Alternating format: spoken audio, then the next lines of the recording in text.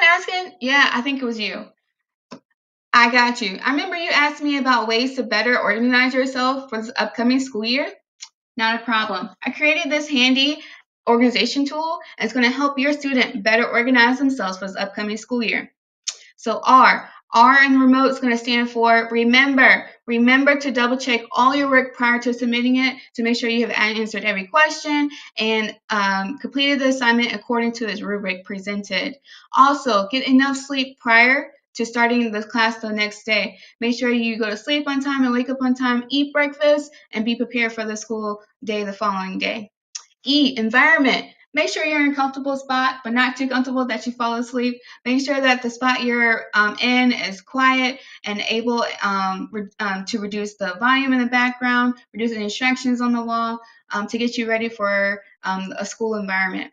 Also, please keep away the food and the drinks from your device that you're utilizing to access your education because we want to make sure it's sound and available for you at all times when you need to utilize it for schoolwork.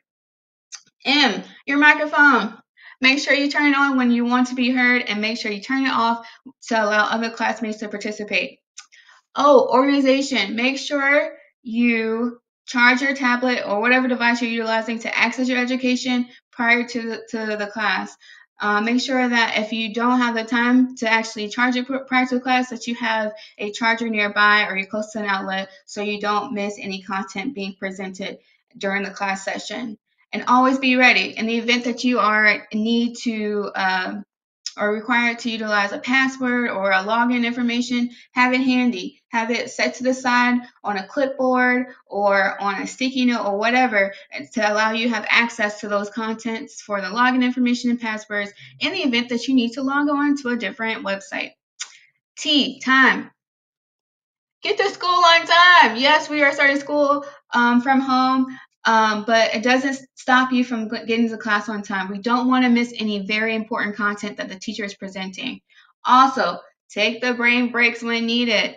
Push pause. It's okay to push the pause button. If you're receiving education in a very synchronous manner, which is in-person conversation with your teacher directly, ask to take breaks. If you are receiving it from a recorded, pre-recorded lesson, pause it and come back to it. But don't forget to come back to it.